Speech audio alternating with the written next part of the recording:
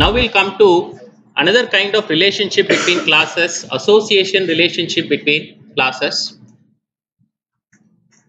What are the other relationships that we have learned? Inheritance, that is a relationship. Realization. Realization is also an is a relationship. Only thing is here we are implementing the interface, there we are extending the class. When you say two classes are having this relationship association, when they are totally independent of each other, their life cycle or lifetime is independent of each other. So if you delete one object, the another object is not impacted. If you delete one object, another object is not impacted. A very good example for this is teacher and student. So a professor is an object, a student is also an object. So if a professor leaves the organization, you delete the professor object, you're not going to delete the student object. There is no dependency like that. If a student leaves the university, will you delete a professor object? So that is what you when you say lifetime life cycle is independent. That is what is the meaning. When you delete an object, that will not impact the another object, but they are somehow related. What do you mean by this relationship? Somewhere I am using the methods or functionality of one object inside another object. Then you say that is association. You got this? As a teacher, I can view your profile. I can view the profile of any student in this university, but I'm not anywhere related to that student. So teacher object can view profile of a student object. So profile data is for a student object, right? So I'm somewhere interacting with the student object and then viewing the data, but the lifetime of my object and that object is totally independent inside the system. So can we go and implement code for this? You create a professor object, you create a student object with all the profile data, say 2 or 3 fields. A professor should be able to view the student's data provided he gives the registration number of that student. We'll just take one student here because we cannot go and create a list of student objects. It will be very complicated. So you take one student object, one professor object. Professor should view the profile information of the student provided the registration number that he gives in as input matches that particular student. So you will have two objects here, and the relationship between these two objects is association. In software engineering, you would have learned this association between various classes, but we'll implement it and we'll learn it now. Let me create this class student. I told you, right? Two classes will be there. One is student and one is professor. Let's create a class student. Let's have some variables for the student, name, registration number, and phone number, something like that. And we can have a method for the student, a public method. Okay. We'll have a public method for the student, that is get info. What this method is going to do is it's going to return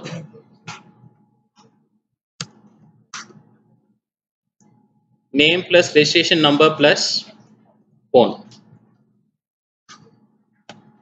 So it's going to return a string. So I'm going to have the return type to be string here. And then we'll have a parameterized constructor for our student class. How can you easily create a parameterized constructor? Go to source, generate constructor using fields, select all the fields, click generate. It's there for you.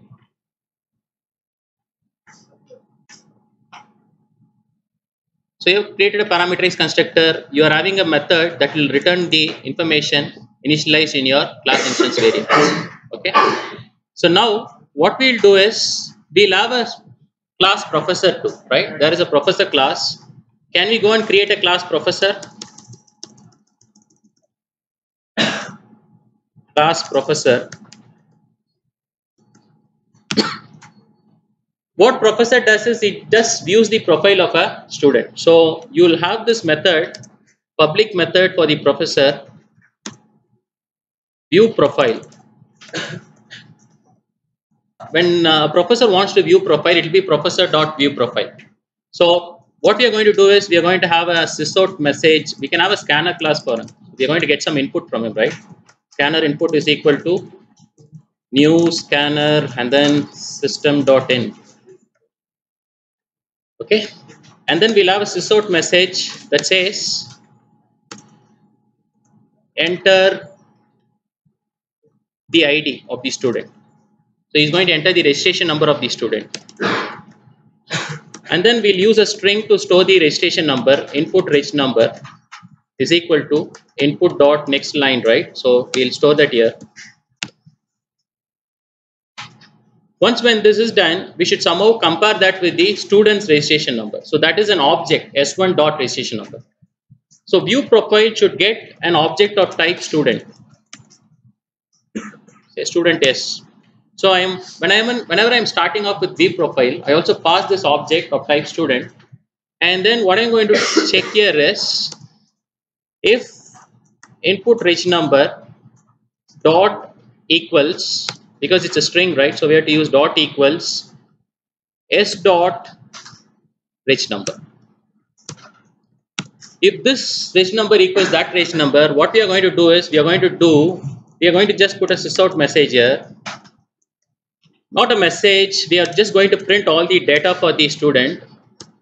We can just call s dot get info within my display function.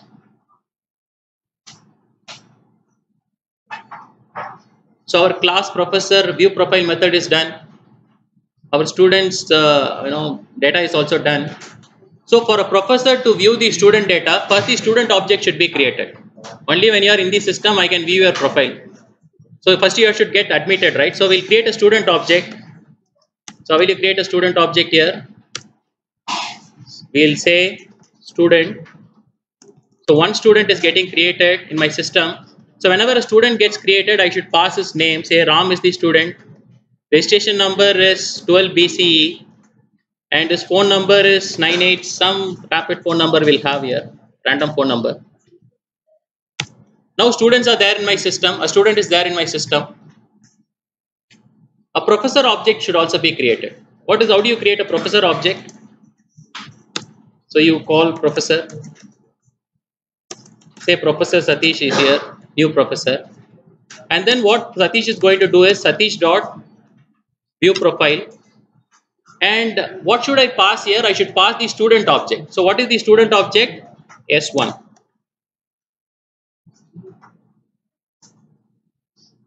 Now if I go and execute this,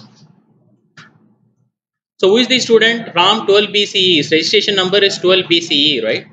Say now the professor is going to view the data. Let's go and save this, run this one.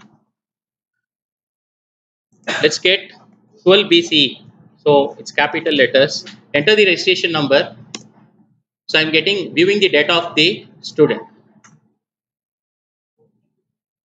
So what you're seeing here is, please take a look at the board. You're creating this object separately, this object separately. You can. These two objects are totally independent. They are not dependent on each other with respect to lifetime. But say if I delete the professor object, will the student object be deleted? No, because student object is independent, right? These two objects are separately on the heap. So if I delete a student object, the professor object will not be deleted. Please have that. So if I delete a professor, student will not be deleted. But there is a relationship. I should pass the student object to be one of the arguments of the functions in the professor object. The professor object is somewhere using the method of the student object. Which method it's using? It is using s1 dot return, that is get info. So inside the professor object, you can see which method is being called from the student object. So inside view profile, you can see I am calling s dot get info. Somewhere from one of the objects I am also calling the methods for another object, but the lifetime for these two objects are totally independent. So this is called association relationship in UML. And you have to analyze your problem statement deeply before specifying a relationship. There can be one-to-one relationship in association, one-to-many, many-to-one. If a department has many students, so you're going to create a list of objects mapped to a department. But you have to check whether the lifetime of these two objects are totally independent.